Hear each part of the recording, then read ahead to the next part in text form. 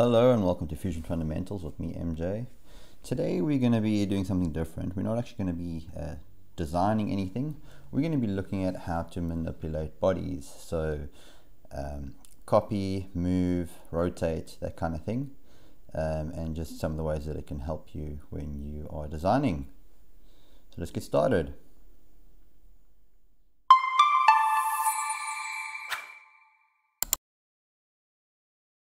So to get started on this one, we're just going to have a look at our brick here and we're going to make a copy of it. So if you right click on your brick, this is just a body, it's not a component. We can go to this menu and move copy. Now if we have a look over here, we've got a couple of options. We've got face, components, bodies, sketch objects. So we know this is a body. If I'm wanting to move this, I can click on body. Now it's going to ask us to select the body. Now you can see once it's selected, we've got these arrows that you can use to free move. You could also click on this center button and move it wherever you want. It will move it across various axes. And then we've got the rotate. So this will rotate it about the axis that you clicked on. And this can be done in either direction on the vertical or horizontal axis. Now if we look over here, the move type, we've got a couple of move types: free move, translate, rotate, point to point, and point to position. What I'm going to do first of all is create a copy of this so that I have more than one. So if I just go back in here, right click, move copy, I select my body. See there, I've selected it, and I'm going to create copy. Now when I move it, I'll just move it along this way, I will see that I've now got a second copy and we've got an additional body over there.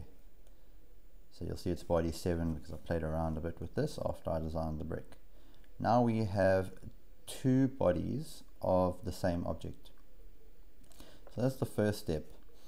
Next we're going to look at a couple of the move techniques. So again, just going to go into front view, we right click on here, move copy. If we are working with the body, we select body, then we select the object. Now remember, if you want to create a copy, you click that before you move it. Once I've moved it, it's no longer available. So I'm just going to cancel there, get our brick in the original position. So I'm just going to right click on here again, go to move copy, and we're going to look at the various types of move. So we've got free move, you can click on the center, move it around, and you can translate it about those axes.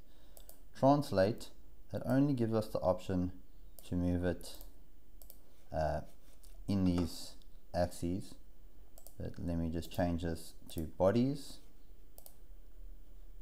There we can see we're translating it on a specific axis. So unlike free move where it will move in 3D, this is only translating across these axes, the X, Y, and Z axis. I'm going to cancel that, go back into our front view, and now we will go back in there, select bodies, and we'll select this body. Rotate, all that does is give you the ability to rotate it. We select the axes and then we are able to rotate our object around the selected axis. I'm just going to get that back to the position it was in. We could have just cancelled, and now we'll have a look at the point to point option. So in point to point, we've selected our body, selected point to point. We're going to select an origin point and the target point. So the origin point is on the body that we want to move, and the target point is on the body that is stationary.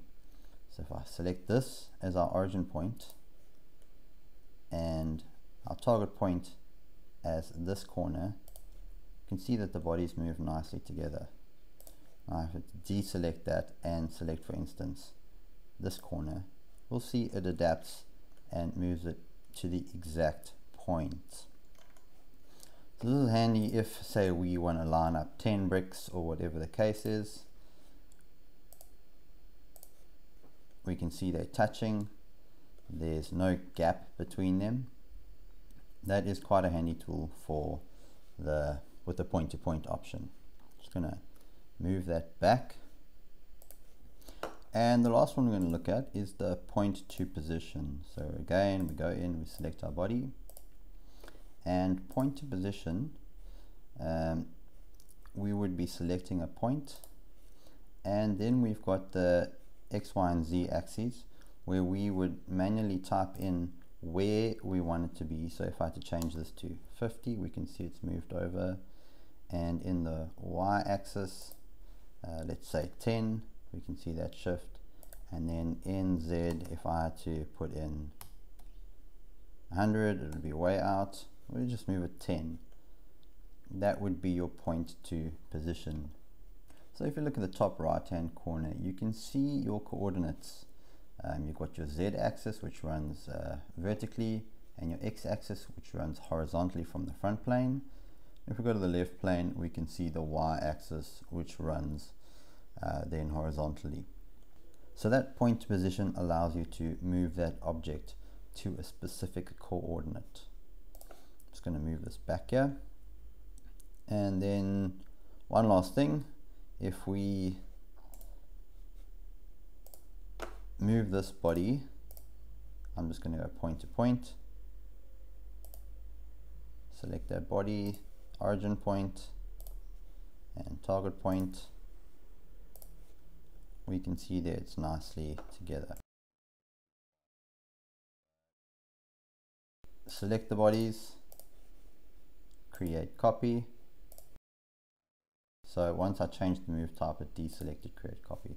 So I go back to create copy, and there now we've got 4 bricks, and these bricks are able to be manipulated however you want.